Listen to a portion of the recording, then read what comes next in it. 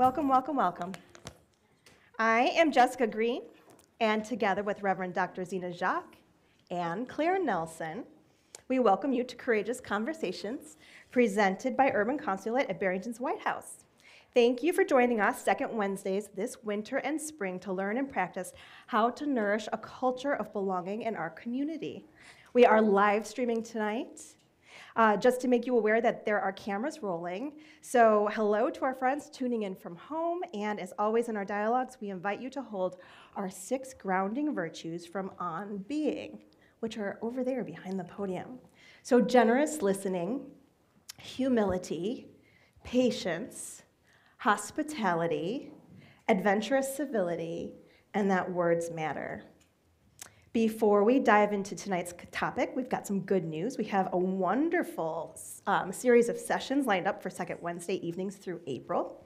Tonight, Belonging Begins in the Body with Dr. Krista Robinson-Lyles, whom we love so much that, here's a fun fact, she is the only person we have invited back 3 times in the 4 years that we've been doing this. So. I think you're in for a really special treat. In February, we have a special dinner and dialogue edition with special guest, Chef Christian Lucky Bell from Atlanta, who was just featured in an Essence magazine review of top Black restaurants across the country. Chef Lucky will take us on his American culinary journey from Southern roots to fusion flavors through a 4-course dinner and dialogue. This is a bit of a homecoming for Lucky, who was born in Chicago.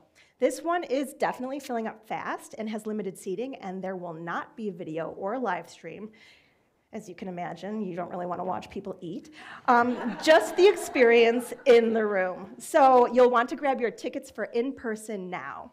And also, he happens to be Zina's son.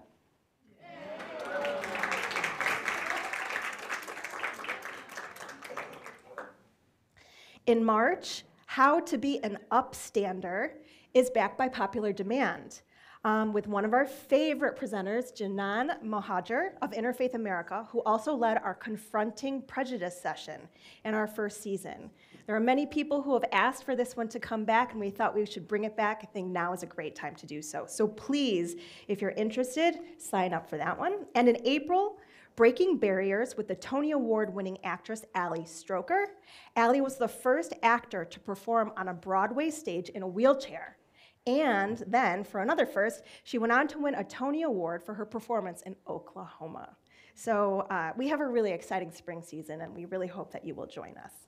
We couldn't produce this series without your ticket purchases and the generous support of our sponsors, so we want to thank Barrington Area Community Foundation, BMO Wealth Management, Kim Duchessois, Tyler and Danielle Lenchuk, Kobe and Eric Struckmeyer, Young Chung, Susan and Rich Padula, Carol and David Nelson, Dennis and Stacy Barsima, Julie Kanak and Mike Regali, and Dominic Green. We also want to thank Barrington's White House, Barrington Area Library, and Be Strong Together, who have been wonderful partners in our work from the start. Can you please give a round of support?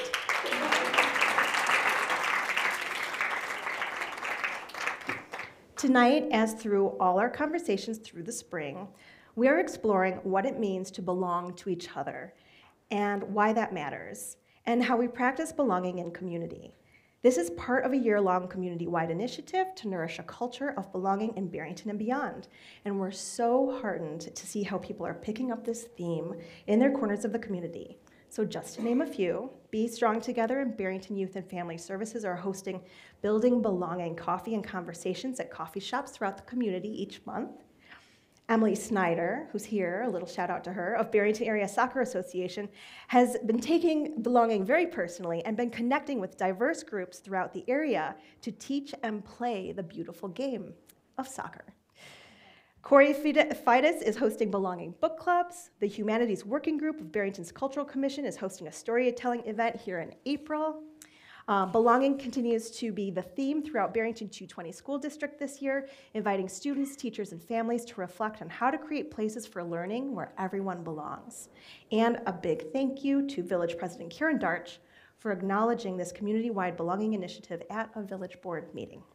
So everyone is invited to be a part of this initiative that runs through May, and you can do so by adding your name to the pledge, displaying the message, hosting or attending an event, or even just starting a conversation about why belonging matters to you in your home, school, workplace, faith or civic group, sports team, arts and culture club, small business, or wherever you gather. Visit the website webelongtoeachother.org to learn more about community events and actions. Hi, welcome. Come grab a seat. Find tools and resources about the initiative, download logos and quotes, submit stories and testimonials, or order signs and supplies. And we also have signs in Spanish, so if you need them, follow us also on Instagram at Belonging Together, and that's where we post a lot of the pop-up events that are happening throughout the community. And if you happen to be hosting something, you can reach out to us, and we will also post it there. To date, we've had over 2,500 people visit our website, and we'd love your help in spreading the word throughout the community to neighbors and friends, so please do. One of our favorite quotes guiding this initiative and tonight's conversation comes from noted author, scholar, and teacher Bell Hooks, who passed last year. She said, "I dreamed about a culture of belonging. I contemplate what our lives would be like if we knew how to cultivate awareness, to live mindfully, peacefully. If we learned habits of being that would bring us closer together, that would help us build beloved community." With that, it is my great pleasure to introduce tonight's special guest who embodies Bell's beautiful vision. We are thrilled to welcome back one of our favorite teachers and facilitators, equity and wellness expert Dr. Krista Robinson-Lyles of Joy Hope Collective. You may remember Krista from her previous sessions on practicing mindfulness and finding ourselves in each other's stories. Or you may have caught her episode of our podcast, Becoming Courageous, where she offers beautiful wisdom on something we all struggle with, how to keep going with our bridge building for a more inclusive future, even when it's hard. For nearly 30 years, Dr. Robinson-Lyles has been providing consulting, research, facilitation, teaching, and coaching services to academic and corporate clients. She is committed to creating positive, healthy, and sustainable learning and working environments, and her expertise is in establishing effective strategies for the manifestation of equity and wellness in academic and corporate spaces. In the expanse of her career, she has served as classroom teacher, building administrator, and university instructor, in addition to coaching and consulting over 100 professionals in the areas of literacy, racial equity and justice, and mindfulness. And she now has her own podcast, Joy Anyhow, where she invites guests to dive deep into what it means to find wholeness in the midst of any storm. Listen to her beautiful conversations at www.joyanyhow.com. With that, Zina, you are up. Welcome back to Barrington. Would you, I know this is going to feel a little silly. Would you be willing to say to your hand, I need you and I appreciate you?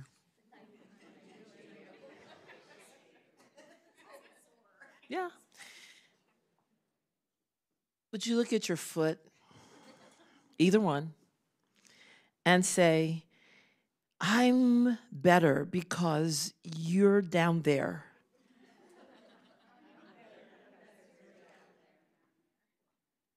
You all know me. How many people are here for the first time? Oh dear, you don't know me. So behavior is not my strong suit? Okay, good. You can't look at this next part. It's hidden from view, but if you didn't have one, they'd have to cut one for you, called a colostomy. Do you know what I'm talking about? You've called people this name, by the way, so. We don't see that. But if you didn't have one, you would die. It's hidden away, not over here, it's in another place. But you appreciate it because it's part of the system that works. And it's the part that has to be kept clean, and you don't show it, but it's really important. So I'm not going to ask you to speak to it, but I am going to ask you in your heart to appreciate it. Why do I do that? Because this is a body. You are a body. And if any one of those parts that you just appreciated was not there, there would be a diminishment in who you are, in who we are. Those of you who don't know me, you have a Baptist preacher standing before you. That's always dangerous. But the Apostle Paul, whether you think of this text as anything other than literature, is not important in this moment. But in a letter he wrote to a church at Corinth, in the 12th chapter of the first letter, 1 Corinthians, it says, this body, he uses that as a metaphor, this body needs every part. If the hand were to say, I'm not part of the body, where would be the touch? If the foot would say, I'm not part of the body, where's the stability? If the eye would say, I'm tired of y'all, I'm leaving, where would be the seeing? And he uses this metaphor in that letter to say every single part. Even the weak, he does not name the weaker part, but he says even the weaker part that is not seen and is often filled with shame, I know what he's talking about, is important and part of the body. Belonging, that metaphor is essentially about belonging together. And Paul is saying to the people who are listening to him, we need you. We need each other, or the body is diminished. Belonging begins in the body. And tonight, we'll have a chance to talk about the unique bodies that we each are. And the metaphor extends because belonging begins in the body that is Barrington and beyond, the body of the communities that are watching in. And it's easy when somebody is an asshole to not want them as part of the body. But the next time you encounter somebody for whom that is the moniker you would like to use, think about your own and how much you need it. Because there's a role and a place for all. And I know that sounds silly, and it may even be offensive, and I'm sorry if it is, but I'm serious about this need to come together, to belong to one another, to be an integral whole body. Belonging begins in the body. And tonight we will learn about that, so that we can live it in our individual bodies and extend it to the body that is the community of humankind. It is a privilege to be in the presence of Dr. Krista Robinson. So I'm going to shut up and sit down and welcome my sister forward. Zina, thank you. I will never get that image out of my head. Oh, wow. Zina always tees it up, I'm telling you, every time I get to follow her. I'm so glad to be here. And I don't know, I know some people are new. So I don't know if you know exactly how much time and energy and effort that Jessica and Claire and Reverend Dr. Zina put into these gatherings. But whenever we're planning, they are so intentional, so full of love. They want so much to take what we're talking about out into the world. And so anytime I have the chance, the privilege to be in their company, the answer is yes, I'm happy to be here. So it's good to be here. And I'll start with a couple of things. One is it always feels weird to me. I never get used to people introducing me. I squirm in my seat. It doesn't feel comfortable, so it's just me. That's just that. But I know people are joining us virtually, so I don't want to forget about those groups. Welcome. And there are a few things that I want to say as we start about how we can be together. So we have the virtues here, but I want to say three things that Adrienne Marie Brown, who's someone I've learned a lot from, is teaching me, and maybe this will be useful to you. We are exactly the right people to be having this conversation in this room tonight. There may be people you'd like to invite. There are people I think should be here. And you may think of people who need to be in a conversation about belonging, and we are still the right people to be here together tonight, and we can take that out. The other thing is the way that I'm approaching this conversation is one of many ways. So there are lots of entry points into talking about belonging. I'm not suggesting I have the only way and all the advice, but this is a way. And the last thing that I am learning, I was joking with the team about this, I think you all need like a superhero name, like a something. We got to think about that. But we were planning, I was telling them one of the things I'm working on professionally is letting go of perfectionism. I love when things are organized and they follow the schedule and it's planned out, and it rarely happens that way. So I'm really working on that, and I think for you all tonight, if you do have that as a habit, to let go of that, to just know that we're not perfect. We don't have to be perfect. We don't have all of the answers, and that's okay. But what I hope we can do tonight is talk about belonging in a deep way that sets up whatever else you want to do this year. So that's what we're going to do. Tonight you may experience some new things, some new practices that you've not experienced. And again, Zina set us up for this. So I'm glad you started, because now what I do won't seem so weird. I'm like, oh, so we can do this. But just experiment with them, see what you think, and you don't have to take them outside of this room. My hope is that by the time we're done, you'll have some essential questions that can really help you into whatever communities you belong to outside of here to think more about belonging, and also some anchors or some principles that you can use and take with you. So that's my hope, and maybe you'll get more than that.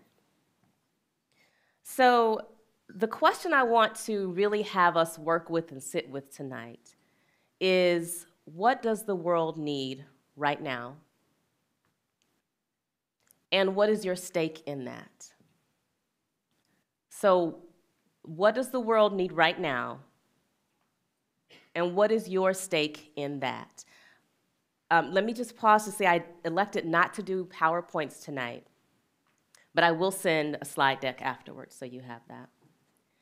And as you're thinking about your role or your stake in creating or allowing or reviving whatever it is the world needs, where does belonging fit into that? Where does belonging fit into that? So just hold that. We're going to hold that question throughout and work with it in a few different ways.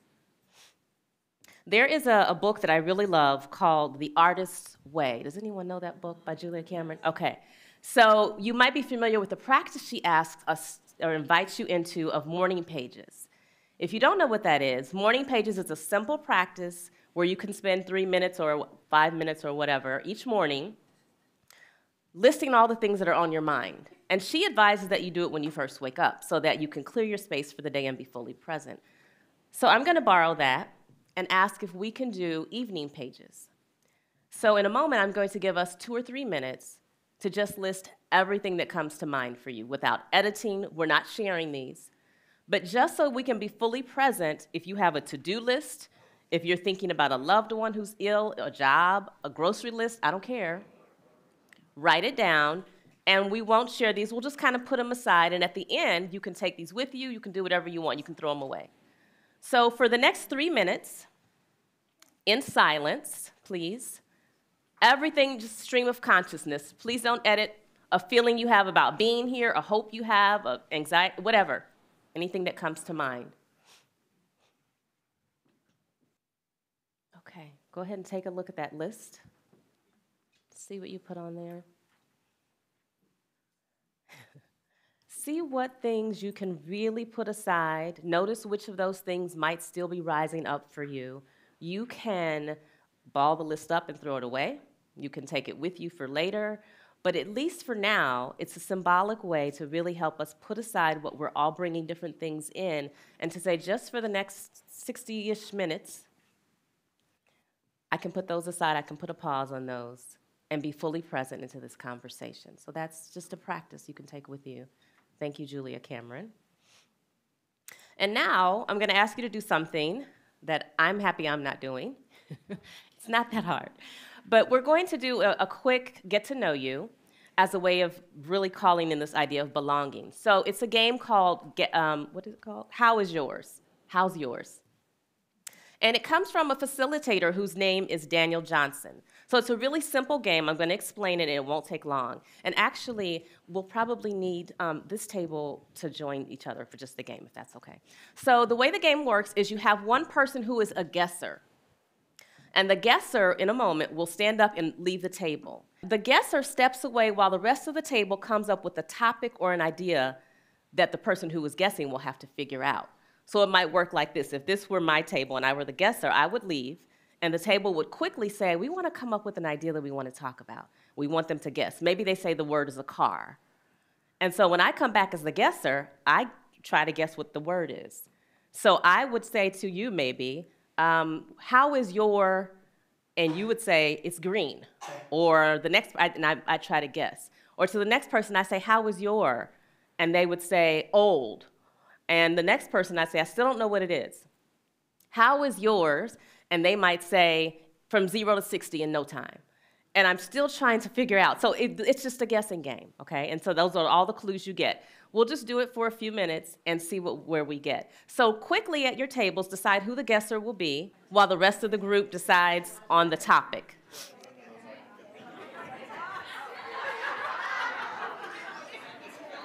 So when you have your guesser, the guesser should step away. When your table has decided, raise your hand so I know we can invite your guesser back. Okay, so guessers are returning. Quickly decide.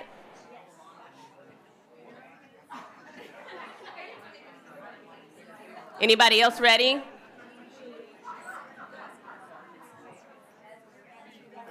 Okay, raise your hand when your table's ready. This table's ready for their guesser to return. Okay. Okay, another table's ready. Okay, so everybody return. We're going to force everybody to be ready. So your guessers are returning.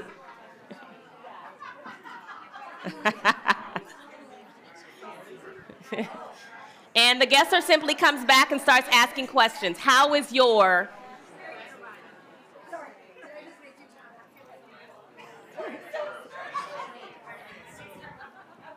How is your is the question. So that was just an icebreaker, a way for us to get to know each other. Raise your hands, how many tables, the guesser got it? Did they get it? Okay, okay, okay. Oh, wow, okay. Almost everybody. All right.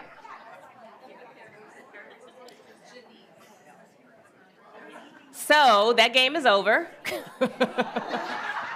People are just like, sign up a good thing. It's a good thing. At your table, as we think about belonging in the body, that was just a way to break the ice a little bit and another way for us to be fully present in the moment. I think most people were really present, so that's good. What I'd like us to do as we start moving more and more into this conversation is to take a Post-it note. Everyone at the table can grab one. And on it, I'd like you to write a word, a phrase, a quote, a brief, concise definition if you want, anything that has to do with belonging. So what comes to mind for you when you think about belonging? And I'm not defining it any more than that, whatever. Put one word, phrase, quote, anything. Take a few moments, put it on your Post-it. What comes to mind when you think about belonging? And if you're virtual, we can just do that in the chat. So one thing that comes to mind when you think about belonging.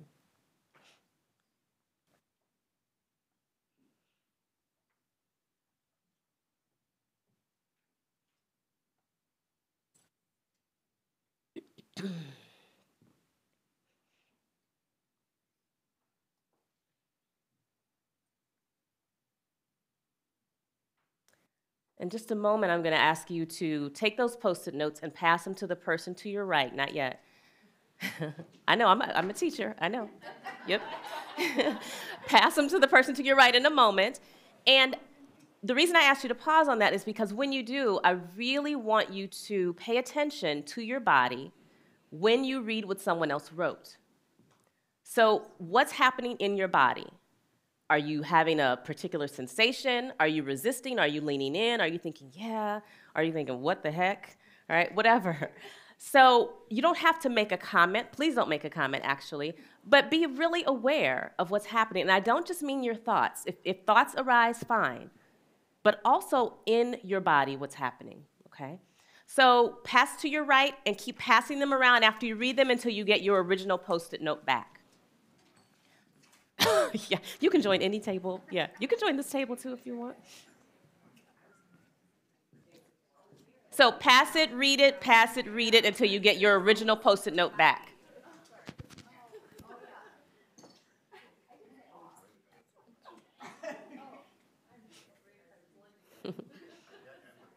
So again, pay close attention to what you notice. Maybe something, maybe no sensation, but just notice.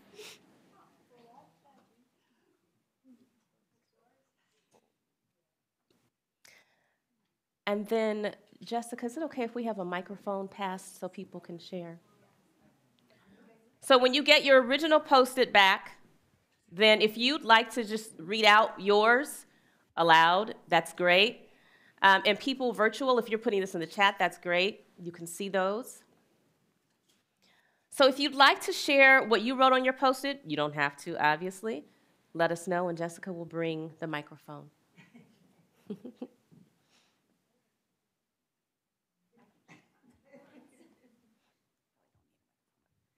Hello. I put celebrating on mine. Am I supposed to give a reason? You can elaborate if you want. So from kind of my initial joining of the Belonging campaign was when Abby Wambach came to Barrington in September. And a big thing Abby said that night was, you know, we have to kind of stop tolerating people and start celebrating more people. And I just took that as like, I think tolerance is almost a form of intolerance. So just trying to celebrate everyone instead of tolerating people. So that's why I got that word. Okay, thank you. And for the context too. Yes, a couple more. You can both talk. We're a team. Oh, okay. Because of all the words that we could have chosen, the two of us had the same word. I'm sorry. We had the same word. Trust. And I think that felt even more remarkable and stunning, and I had a visceral reaction. We've never met each other in our lives. So, thank you. And that's the word that came to both of us. Yeah, thank you. Trust. Yes. Okay, I think we'll pause it there just for a moment. Thank you. So trust, celebrating, and I'm sure there are many more, and they don't all have to be the same. Some people might say scary. Some people might say no thank you. Like belonging to what or to whom or who decides what we belong to. So those are all, that can all be true and present. I was watching a docuseries recently, and I was thinking about belonging just because I had talked with the team about being here tonight. And I was listening to, I don't even remember the name of the docuseries, but it was about indigenous people in what is now called Australia. And one of the elders of this particular group was welcoming in a visitor from outside. And he said, and when I say this, just notice if you have any kind of bodily sensation. He said, he welcomed the man, he gave him a hug, and he said, I welcome you by putting my most valuable organ next to yours. I welcome you, as he embraced him, by putting my most valuable organ, my heart, next to yours. So just let that marinate for a minute. Maybe something arises, maybe you have a sensation, maybe not. When I heard that, I had goosebumps, and I still get them every time I think about it. And I was really working with what was happening in my body and why that resonated so much. And I think it's because I'm not often in spaces where we talk about and think about how we really connect with other people, how our bodies matter in relationship to other bodies, and how the space we take up matters. And the fact that we might do something so, I would say, vulnerable and special as stating that, the act of being next to someone, inviting them in, and then sharing something so valuable, my most valuable organ. So I'm gonna talk a little bit more later about the heart and heart math and things like that. But I'm going to invite us throughout the session to really check in with our bodies. And if you've been in a session with me before, you've heard me say this a lot, that our bodies are this perfect radar. Like they are powerful and perfect indicators of what we're experiencing. Our minds can be tricky. Our brains are important, it's certainly vital, but our brains can really get caught up in logic and trying to shift to please someone, in conditioning, and our hearts, our bodies often tell us something that we might be conditioned to ignore. So when we're having a bodily sensation or reaction to what someone says, it's probably the truest reaction, even if our mouths say something different. And that could be a good experience, it could be a difficult experience. So the reason we're talking about belonging in the body is because what you're experiencing in your body when you're talking about belonging or difference or othering is probably an indicator, a really good clue about what's happening. And so we want to stop and we want to realize that. And we want to acknowledge something's happening. What is this? We want to accept, okay, this is what my body is trying to tell me. And then we can decide what we want to do. So if we just react automatically, we have many fewer options. Like it's a conditioned response. I'm just going to reject. I'm just going to not listen. I just don't want to deal with this. When we pause, we might still say the same thing. Nope, that boundary's still there. I still don't want to listen. But when we can stop and pause a little bit more and allow expansion in our hearts, which is part of belonging, I think, expansion versus contraction, we might be more willing to listen and listen deeply to what someone is saying. We might have more empathy. We might build trust. So it just takes that listening to your body, and the more we practice doing that, there's always, your body's always having a reaction. Maybe you're not tuned into it, maybe you are. Maybe it's a little bitty twinge. Maybe you feel a little nauseous. Maybe you feel sweaty, whatever. There's a clue in there, and that's telling us something. So listening is really critical. There is another piece to this thing about belonging that I really want to say, and that is that it is not simple. It can be easy in terms of the practice, but it is complex. I'm sure you figured that out. But this idea of being able to get proximal to other people when they differ greatly from us in particular, but even when we have family members who we've grown up with, it can be really difficult to figure out the belonging piece. And I'll tell you why I say that, or I'll give you a story of why I say that. A few years ago, and I may have said this in circles with you before, but about 7 years ago, my 11-year-old daughter was riding her skateboard. And she was just doing what she always does, riding her skateboard. And I was cooking in the kitchen, and no shoes on, just in there, doing my thing. And I get a phone call from her, frantic. Mom, this guy's chasing me. He's chasing me, and just screaming. I left that stuff on the stove in a heartbeat, right? I was out of there. Ran out with no shoes, ran down the street to find her, and the man had driven off. And she's freaking out. I'm freaking out. I still don't know what his problem was. I don't know what the deal was. He got out of his truck, yelled racial slurs at her, and chased an 11-year-old girl. Right, my heart is going, I'll tell you what's happening to my body right now. This is all happening. It's a bunch of stuff. And there's a lot more to the story after that, but essentially, I was pissed. I was traumatized. She was traumatized. And I was telling a friend about this later, a few months later, and she was very empathetic, and she said, do you know, I was telling her how the police, when this happened, made my daughter feel like she had done something wrong. They kept saying to her, what did you do? What did you say? Anyway, let me not even go there. So my friend said, she said, what are you going to do about this? And I said, I don't know. I'm just trying to help my daughter.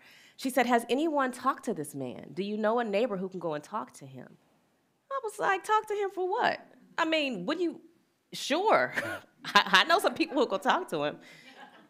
I'm just being honest with you, that was my first reaction, to protect my baby, right? And I was galled at the fact that she would suggest we go talk to this man. And she wasn't suggesting I do it, actually. She said, do you know a neighbor? He didn't live on my block. It turns out I didn't know anybody who lived on his block. He was a couple blocks away. But I couldn't get in my heart how I should have to extend myself to this man. Why should I want him to belong to something I belong to? I didn't believe in anything he was espousing. I just couldn't get with that. And so she and I worked together for many years, this friend, and over the years, she said this thing all the time that stuck with me. She said, we never throw anyone away. And when she said that, I was also like, okay, nope. Nope, you're doing too much. That's not true. And my point is, it's not always easy to consider belonging. So when I think about this man, I don't want to belong to anything that he was saying or doing. I didn't want to consider putting my most valuable organ next to his, given what he had done to my child. And never throwing anyone away, this is what I didn't understand. Never throwing anyone away doesn't mean that I had to like what he did or accept what he did. It means, is there a community that exists or that we could create where someone who's proximal to him, who knows him, could go and call him in on this? Not excuse it, but say, hey, do you realize the harm you caused? And really try to get at what's behind that. I was balking at it because I'm like, that's not my job. There's no way I can do that. And she wasn't suggesting I would do it. He was on what John Powell calls the bridge furthest away from me. But there are other people on bridges closer to him that might have been able to intervene and bridge this belonging in a different way. So I share that story with you just to say that the work is complicated, right? It's not always easy, and we get to decide if we want to do it anyway. And we don't always have to think about belonging as people who are the farthest from what we would consider belonging. Maybe we start with people who are closer to us. And maybe we build bridges with other people who are closer to the people we're not close to. So I don't want to make it sound like it's easy. So the more I thought about this, the more I was thinking that the root for me of belonging is the absence of fear. The ability to call people in when we're not perfect, since we are not perfect, any of us, even me, we are not perfect. It's also, I think, about the vulnerability of opening our hearts to other people in ways that we might not think are possible. It's also about thinking about who belongs and what we belong to. So who gets to decide who belongs to what? Who gets to make those rules? What are we belonging to, and what do we give up when we are belonging to something? What do we gain? We're always giving up something if we belong to anything. Maybe it's not a bad give up.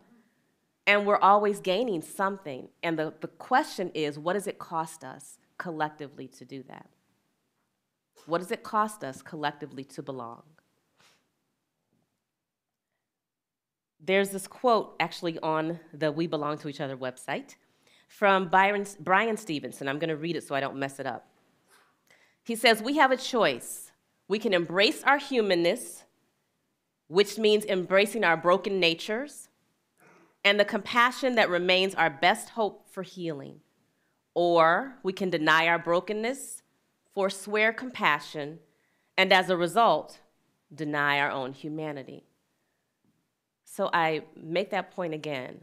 When we're talking about belonging, it can be easy to think about it in terms of something that feels good and that will benefit all of us, and there's some growing pains, that's all I'm saying. There's some growing pains, and there's some rough, rocky places we have to traverse to get there. So I'm going to invite us into a practice as we keep moving deeper. And you can either sit for this practice, you can stand for it. It may be new to you, but I'm going to ask you to just try it. You can always not do it again on your own. And the way we want to start is with you closing your eyes or looking down. You want to have a downward gaze just so you're not focused on other things.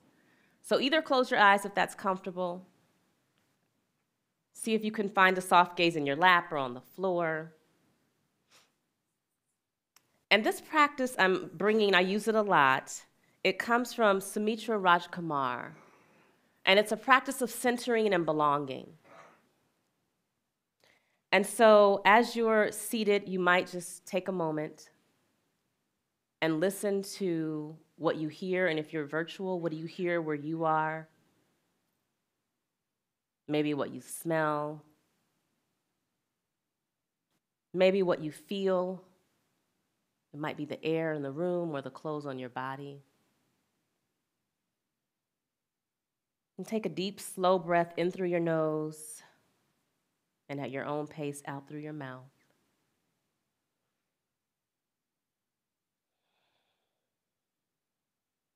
And we've only been together for a few moments, but it's a good time for you to check in with your body.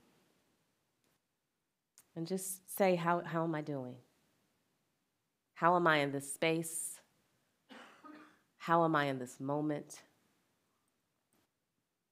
And you can also start to get deeper in noticing the temperature of your body and maybe any movements. Maybe your stomach's growling.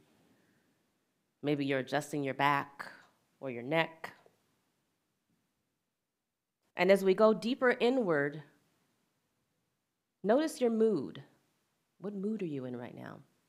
That can shift in any moment, but right now, what mood are you in? Emotions you're feeling. And then go deeper and notice what's happening with your bones, your joints. Just take a moment and notice if there's tightness or slackness anywhere. See if you can pay attention to your heartbeat, the rate of your breath.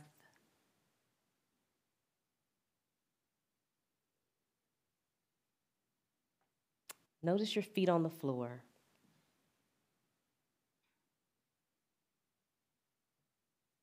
And then shift your attention to our center of gravity, your belly button, your navel. Go ahead and place one hand right below your belly button. And just rest it for a moment and notice your breathing as you do that.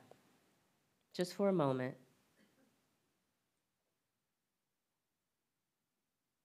You can either keep your hand there or you can just place it in your lap or wherever's comfortable. And we're going to center in what we call the 3 directions. It's a way of centering, belonging, connecting. So that is length and width and depth. And as we center in length, this is about sitting up as tall as you can, sitting in your dignity. If you're at home and you're standing in your dignity, how tall without pushing or squeezing can you make your spine? Extend upward into this plane of dignity and just notice your posture. Notice if that shifts anything in your emotions or your mood. Just be present with that. Let your jaw soften, let your joints soften.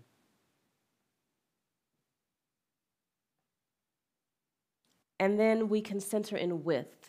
So we retain this length of our dignity, but we can also center in our width, so from hip to hip, and as wide as we can be.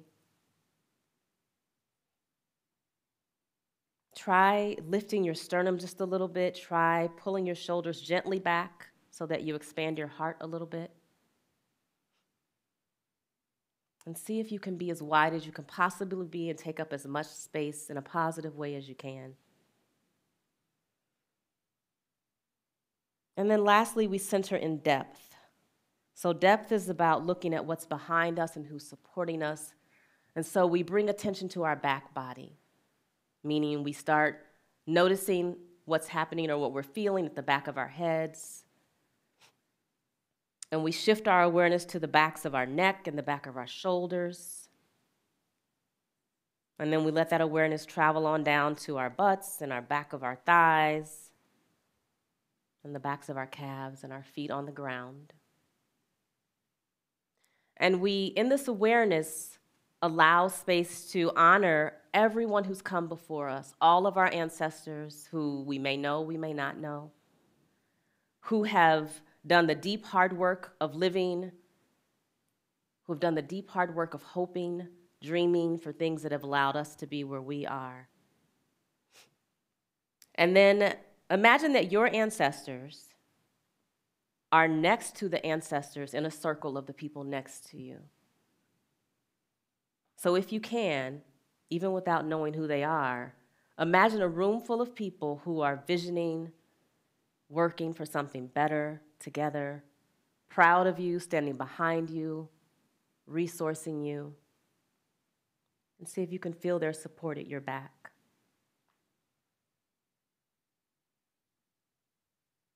And as we start to wrap up with this centering, see if you can also shift your attention to all those people who are coming after you. So these would be people for whom you will be an ancestor. These are your beloveds. These are people you may not know. They may be directly in your lineage. They may be people you're in contact with as part of your chosen family. These are your descendants who are relying on us to dream, to hope, to do the work that goes with dreaming. And see if you can envision them and if they can feel your love for them. And if you can envision your descendants standing next to the descendants of everyone else in this room. So there's a big circle of ancestors, of us, of descendants. Mingling, trusting, belonging. Take a deep breath. See if you can inhale the vision, the power, the support, the love. Take another breath or two on your own. And then as you open your eyes or lift your gaze, just look around. Smile at someone else in the room. Pay attention to what you're noticing in your body. Maybe that practice felt weird. Maybe it felt resonant. It's okay, it is what it is. It's something to offer. And I share that practice because however it sat with you, one of the things that I really have to remind myself and other people is that this idea of creating something better when we talk about belonging requires us to be in the imaginal space. We have to dream and imagine and aspire to something else, or we're just stuck with where we are. Our ancestors, whoever they are, whatever they aspired to, they had dreams for something that they may never have seen happen. That doesn't sound very hopeful, I get it. I will tell you that in my work over 30 years, I have been so disillusioned. I started off very hopeful, thinking I was going to change the world, ready for it, and so frustrated at not seeing things transform quickly enough. Just about burned out of it. And I've learned over time that the burnout is real, and I have to pay attention to that, but also that some of the things I'm working for, because I believe in them, I may not see in my lifetime. I may see glimpses of them. I may not see the whole world transform like I thought was going to happen 20 years ago, 30 years ago, yesterday. But on behalf of people who have come before me, on behalf of my descendants, it is really important to me that I stay in that in a healthy way, that I connect with other people who are doing the work, and that's part of the belonging piece. So I want to walk us through a guided practice that's actually you doing a reflection around belonging, because we're talking about belonging in our bodies, but I think Reverend Zina said this, belonging is not just about our personal bodies, it's about our collective bodies. So we want to start with thinking a little bit about individually, what does belonging look like to us? And then collectively, what does belonging look like? So on a sheet of paper, if you're at home or virtual, please get out a sheet of paper, something to write with. And I'm going to ask us some questions, ask you to ponder these, and if we have time, we'll share at our tables. So as you're writing this, you can, of course, if we get to share, you can share what you want. You don't have to share everything. But the first question is this. Identify a time, a place, a space, a group of people, whatever, sometime when you felt like you belonged. So first, identify a time, a group of people, a place, a space where you felt like you belong in your body. Not just because someone said, come in, you're welcome, but where you had this felt sense in your body that you belonged. So first, just write a brief note to yourself. You don't have to write the whole thing. A time when you really sensed that you belonged.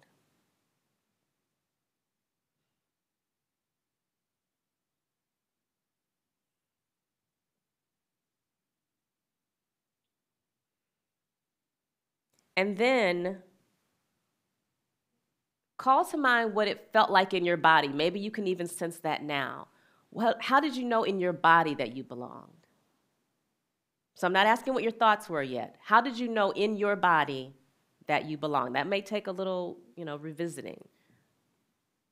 And if you're still a part of that place or space, what is it in your body that let you know that you belong?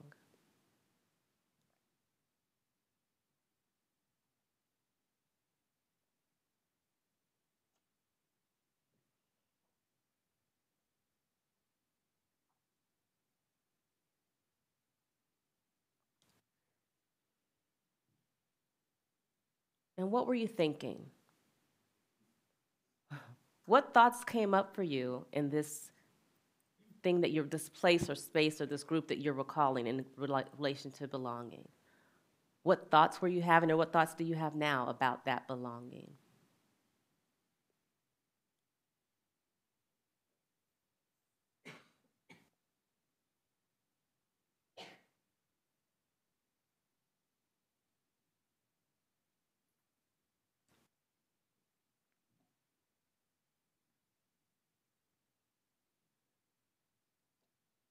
And then when you finish that, let's flip it and do the opposite. I want you to identify a time when you felt like you didn't belong. Even if someone said, you're welcome here, when you in your body did not feel like you belonged. So first, name that time or that place or those people. A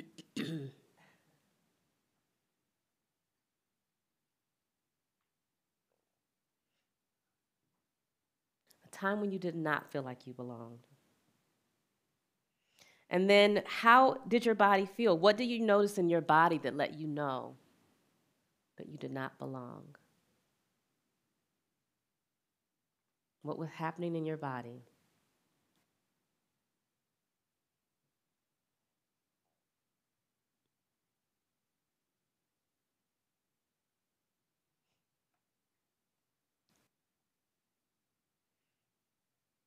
And then, were there any thoughts attached to that, then or now? Any thoughts related to that time when you didn't belong? There may have been more than one, but this specific time.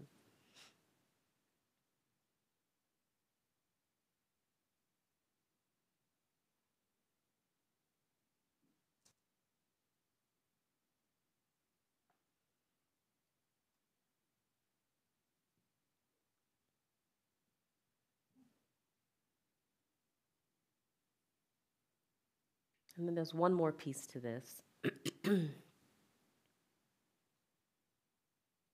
What do you want to belong to? Don't stress out if you don't have all these answers. It's a reflection. But what do you want to belong to?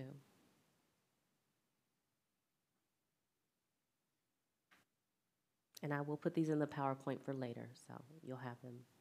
What do you want to belong to? And you can define that or describe that any way that you want.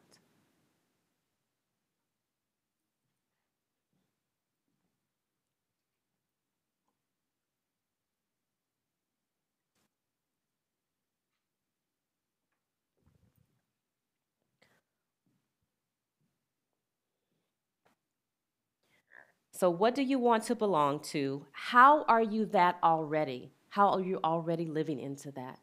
So this thing that you want to belong to, what you're describing, how are you already a part of that, if you are? How are you already living into this, what you want to belong to? And if not, you can say that you're not. You can talk about that. So what do you want to belong to? How are you already belonging or a part of that, if you are?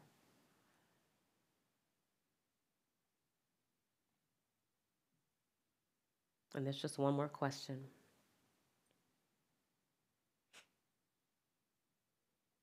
What gets in the way of this thing you want to belong to, or this place or this group? What gets in the way of this belonging that you want to be a part of? What gets in the way? Or how do you get in the way? Right? What gets in the way, or how do you get in the way of belonging or being a part of this culture of belonging that you're seeking? I'll say the questions one more time in case people are still catching up. What do you belong? What do you want to belong to? How are you already a part of that? And what gets in the way? Or how do you get in the way?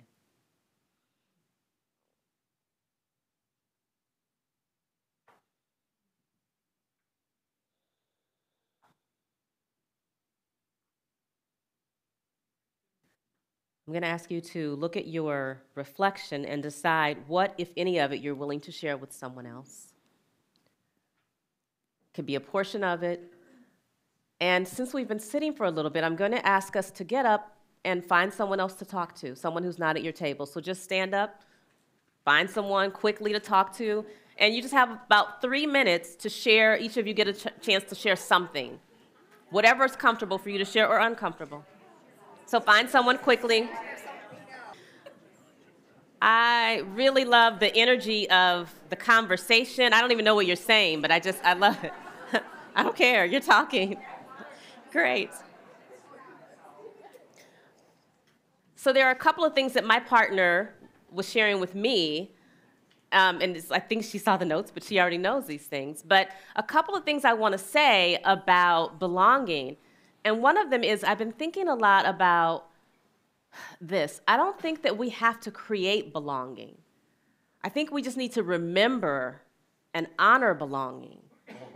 We already belong. We're already humans sharing a space, a time, energy. We're already humans sharing an experience on this earth at this time. We're already interconnected, and we were talking about that. And so I don't think it's a matter of creating so much as starting with where we are, starting with what's already. And then we have to create some things from there. But where are we already? Where are we already connected? And what does that matter? Like every single thing that we do impacts people across the world, right? And in that way, we're already interconnected. So we have this birthright to belonging. But again, the question is, what do we belong to? And who do we exclude in our belonging? Who makes the rules?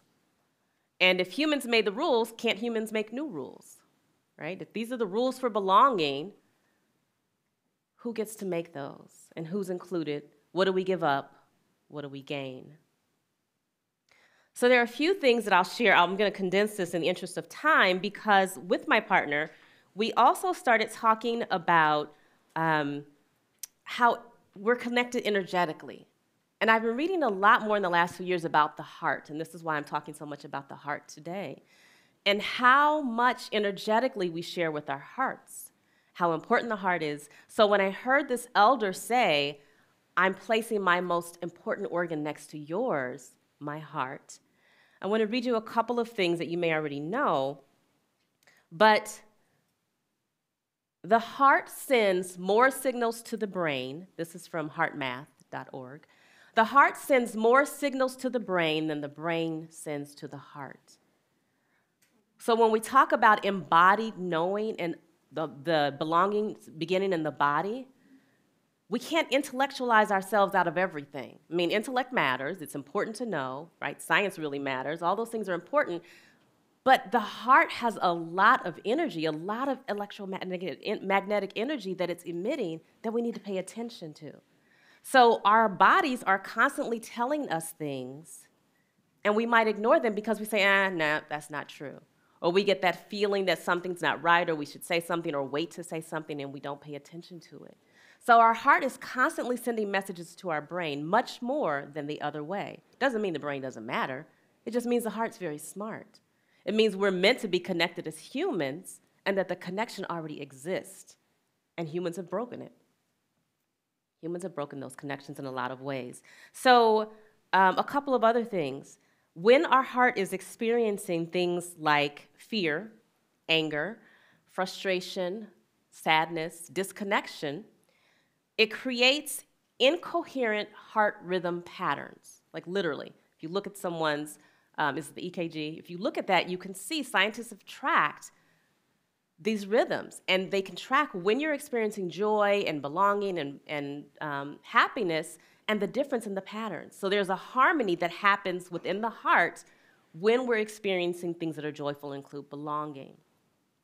Not only that, the heart, of course, sends signals to other parts of the body. So the vagus nerve sends a signal, right, if it thinks we're in danger. The heart gets those messages, and in all of these ways, the heart is giving us instructions. So this is also interesting, I think. When our hearts and bodies, and our body systems, Dr. Zina, are operating harmoniously, we send out electromagnetic signals to others. And these signals, scientists and physicians are noticing, can be felt up to 5 feet away. So when we're in a room with other people, the signals our heart are sending out can be felt up to 5 feet away. So it's why when we walk into a room, we might sense, okay, this feels real off. Like, there's something going on here, right?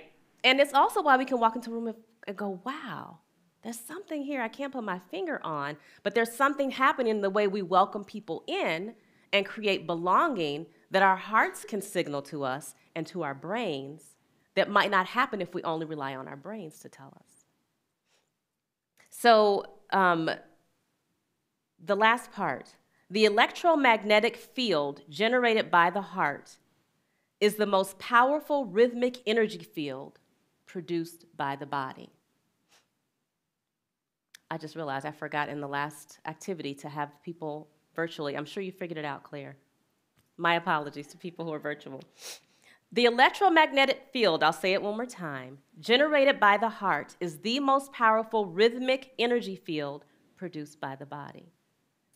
So when we think about this elder's wisdom in saying, I place my most valuable organ, my heart, next to yours, you don't have to be that close, right? You can be 5 feet away. But the fact that we would do that, that level of vulnerability, is where the power and belonging lies. So I want to ask us to do something in the time we have left, which is not much. I want to walk us through, it's kind of like power mapping if you've ever done that, and I'll explain it to you. But I really would love for us to think about 3 wishes or 3 hopes that we have for belonging. So as we're leaving tonight, I'll reiterate some of the essential questions or questions I think are essential. I'll name for you some anchors or principles that might be helpful for you. But in the meantime, if you have more paper, go ahead and get a clean side if you can. If not, I can see if we can get more. And I want to ask us to do this. So just listen for a moment. Where do you have a deep desire to cultivate or expand or connect cultures of belonging? So I'll say it again. Where do you have, thank you, a deep desire, does anyone need more paper? Thank you so much. Where do you have a deep desire to cultivate, expand, or connect cultures of belonging? So just think about that for a minute. Where do you have a deep desire to connect with cultures of belonging or to expand, to honor, to cultivate, any of that? And so the other part of the question is, or the ask is to name 3 wishes or 3 hopes you have for belonging. So on your paper, 3 hopes, or you can call them wishes, that you have for belonging. That includes yourself, the personal, and includes the collective belonging. So what are 3 wishes or 3 hopes that you have right now for individual and collective belonging?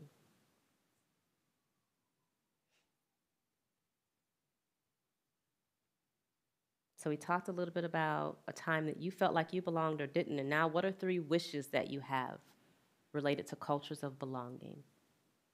And these can be big, they can be huge, they can involve people immediately close to you, doesn't matter.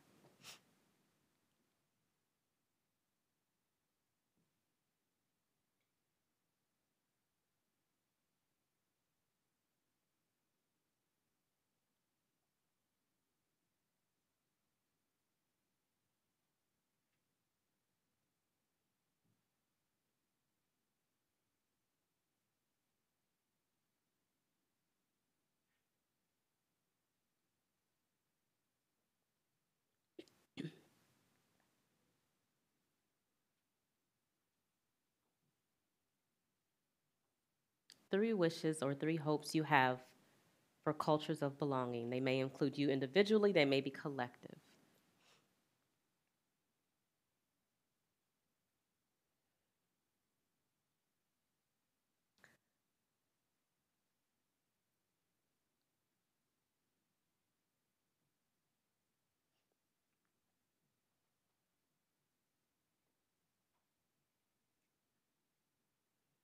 And the next part is think about who is at the core of these wishes or hopes. So this is about thinking about where you have influence or agency or power. So who's at the core? And before you start writing, let me kind of break it down. So John Powell from the Othering and Belonging Institute talks about people who are on our short bridges, our medium bridges, and our long bridges, right? And short would be immediate people we have immediate agency connection with. So when you think about your wishes, you can write short, medium, and long under those wishes. So go ahead and write short, medium, and long under your wishes or your hopes that you just listed. Short, medium, and long. And again, long would be people we have the least in common with, we think, or the least physical or energetic connection to. Doesn't have to mean we're diametrically opposed, but they may be somewhere else. A long bridge example would be the man I mentioned who chased my daughter. That feels like a really long bridge for me. But someone else might be on the medium or short bridge for him. And then go ahead and think about who fits into those wishes you have and where they are, which bridges they are on. So for example, one of the hopes I had that I didn't name for you, where is it? It's here somewhere. Oh, one of the wishes I had is that no one would feel isolated. That's one of my personal wishes. And so when I think about people on the short bridge of that, for me, it's some of my family members who, for whatever reason, aren't immediately connected to the rest of the family because of their behavior, their choices, our choices. So I put family on the fringes on my short bridge. I have a connection to them, even though I'm not always connected to them. Okay, so that's an example. So just try to see who is within your wishes, where they are in proximity to you. In other words, your agency, influence. Are they on a short, a medium, or a long bridge? And you don't have to feel like it's a definitive answer. That can change over time.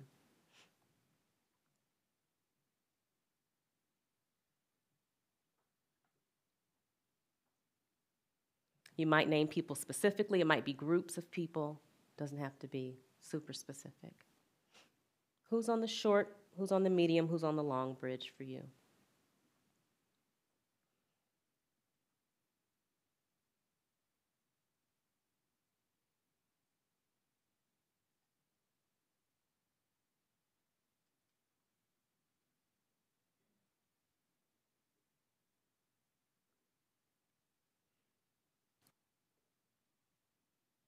And if you're ready for the last question, it is, what is standing in the way of the culture of belonging that you want? And how do we move forward anyway? What's standing in the way of the hopes or wishes that you have? And how do we move forward anyway? And that might be a general statement. It might be a commitment you have or have made. What's standing in the way of this culture of belonging you're wishing or hoping for? The answer might be, I don't know, in terms of how do we move forward anyway.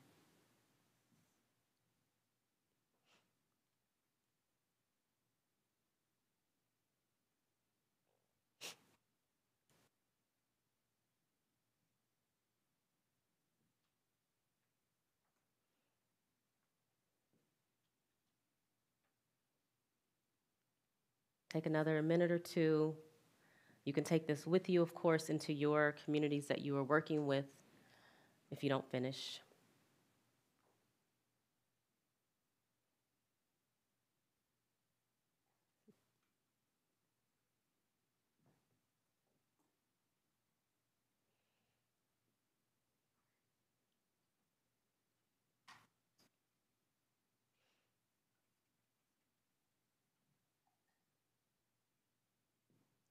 So I'm going to quickly review where we were and then wrap up with a couple of things I want to leave you with.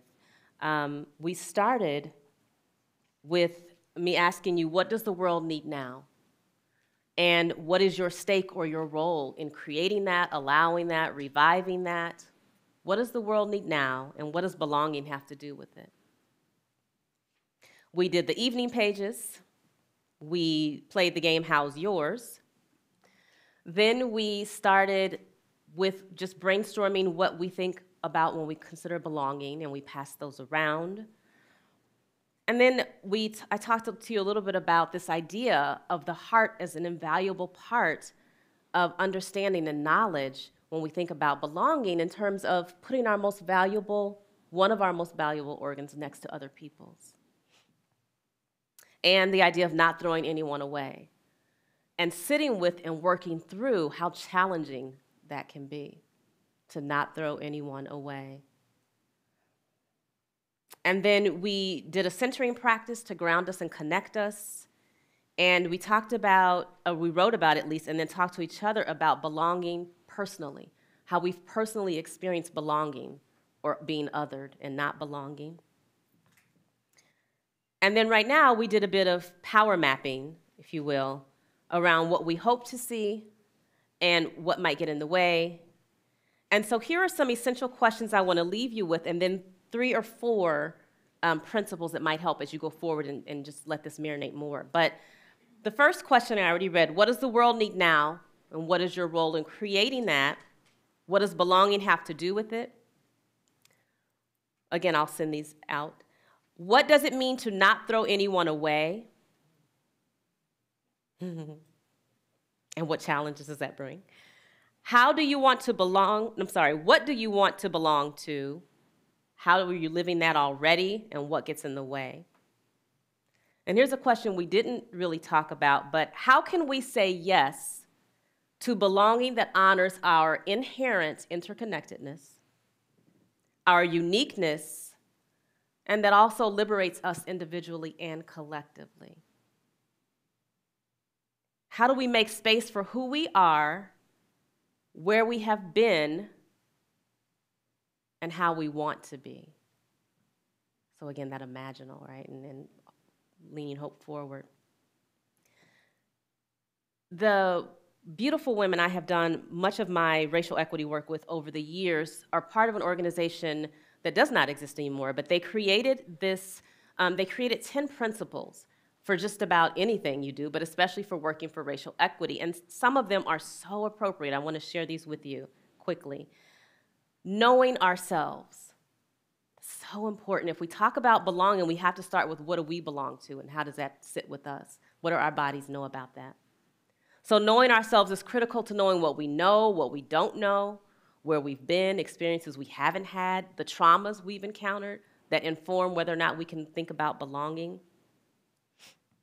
Organizing mind is a bit of what we did when we said what matters to us and what do we want to do with that. And so if we know ourselves and we use organizing mind to say what matters and where's our influence, then we also ought to think and act collectively. So working with other people is certainly much more impactful than working alone, and it also helps us navigate whatever it is we're dealing with. So knowing ourselves, organizing mind, thinking and acting collectively, and there's 2 more, taking risks and learning from mistakes. And I don't just mean just wantonly choosing something like, oh, that sounds good, let's just try that, see how it lands. I mean thinking and acting collectively with people to say, given what we say we mean about belonging, given what we know in our bodies and our minds about belonging, what is it possible to do, and how can we come back together when we make a mistake, because it will happen at some point. I used to shy away from that, by the way. I was like, I don't want to make a mistake. I'm not going to try anything. And then the last one is seeking connection and choosing love over fear. Because again, fear can disrupt a whole bunch of things. And fear can be useful. I mean, can be helpful in certain situations. But seeking connection, getting out of our comfort zone and choosing love over fear. And again, I'm not saying any of this is easy. So I will place all of these things in a PowerPoint for you in case that's helpful and you'll have them. The last thing I'd like for us to do, well, there's one more thing actually I want to say, which is thank you. Thank you, thank you, thank you for being here and meandering through this, because there's so many different threads we could pick up and just go on and on with. I'm so grateful for your just willingness to be here. And the last thing I'd like to ask you to do is we'll end with the activity we started with of sorts. I'm going to ask you to take a Post-it note and just do a 1-word mood check. In other words, write down your mood right now. And there is no set answer. If your mood is tired, is annoyed, pensive, hopeful, whatever, 1 word when you check in with your body that best identifies your mood right now. Whatever that is.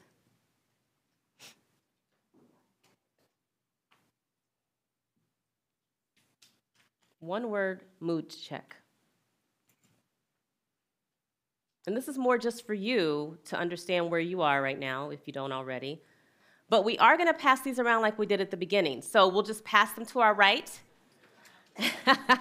Read them. I should have said that to start.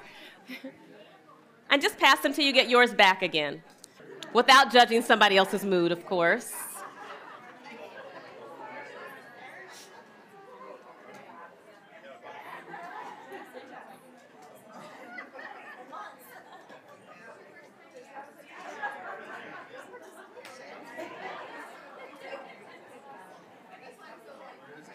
When you have your own Post-it back, make sure you collect all of your writing in case that's helpful.